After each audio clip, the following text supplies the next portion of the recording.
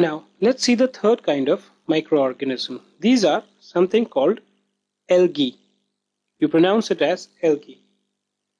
Algae are, instead of being a microorganism, these are simple plants which could be small as a microorganism, or these could be big. An example is a chlorella. The fourth category is a fungi. Okay.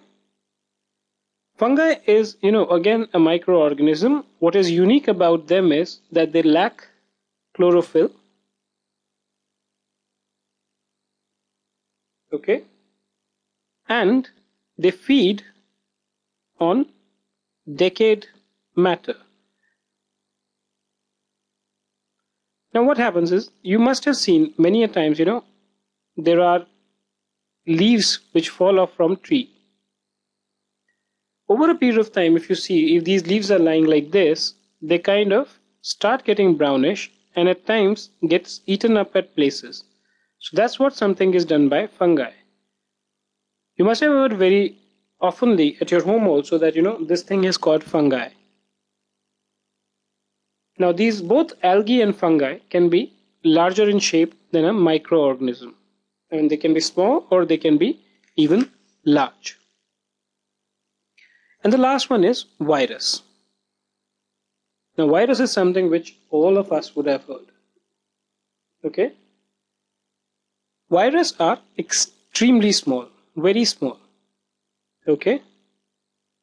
And normally these are something which you would have heard as associated with various kinds of disease. Okay? Virus, the quality that they have is that they reproduce very fast. So they double themselves extremely quickly. So when, let's say, someone has cold, people are told to stay away from people who have cold, because when they sneeze, the virus that they carry for this disease is expected to pass on from one person to the other. And if that happens, then the other is also likely to cause a sneezing.